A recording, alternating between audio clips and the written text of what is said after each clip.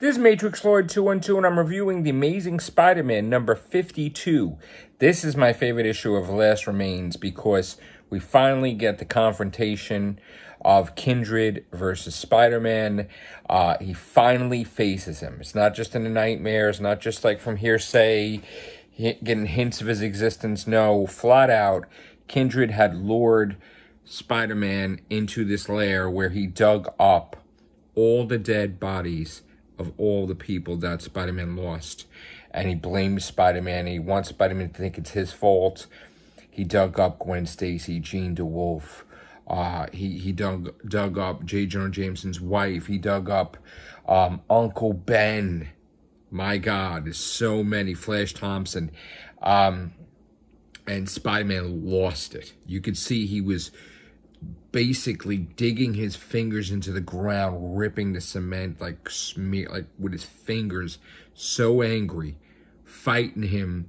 Looked like he was beating the crap out of Kindred, and it wasn't enough because, of course, Kindred is, you know, a being from hell. So, I mean, he was in hell. The rules do not apply. Spider-Man punched him right through the chest. Nothing, because he's dead already. So this is an interesting thing. How do you defeat somebody that's already dead? At least we think he's dead. Yeah, this is crazy. And then he gets him out in the open, and he shows Peter Parker, look, this is all your friends. They're monstrous, they're demonic, they're gonna kill each other, they're gonna kill everybody. And then he makes the deal. He makes the deal with Kindred. He's like, listen, you could have me, you could kill me, as long as basically you save everybody. And then he's like, it's a deal. And basically he frees the demonic control over all Spider-Man's friends. And then he's like, how about that deal? And then he snaps Peter Parker's neck and kills Spider-Man and says, now we're going into my realm. Basically, he's bringing him into hell.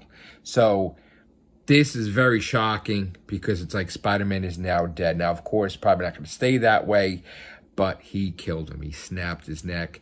And because of the deal, I guess he didn't sense the Spider-Sense was not working because of this, you know, the magical, whatever you want to call it, thing, which is probably why Doctor Strange is involved in this, because it's to do with magic. It's to do with, you know, interdimensional things and hell and this and, you know, imagine if Mephisto appears, and it's probably because, again, how did Kindred get all his powers in hell, and how did he become so powerful? So this is a great issue, one of my favorites right now. Right now, this is my favorite issue, favorite cover. I want to get more of this cover. And Kindred is the top villain. Can't friggin' wait for next issue. Absolutely amazing. I'm very happy with this. All right, guys. Take care. Bye for now.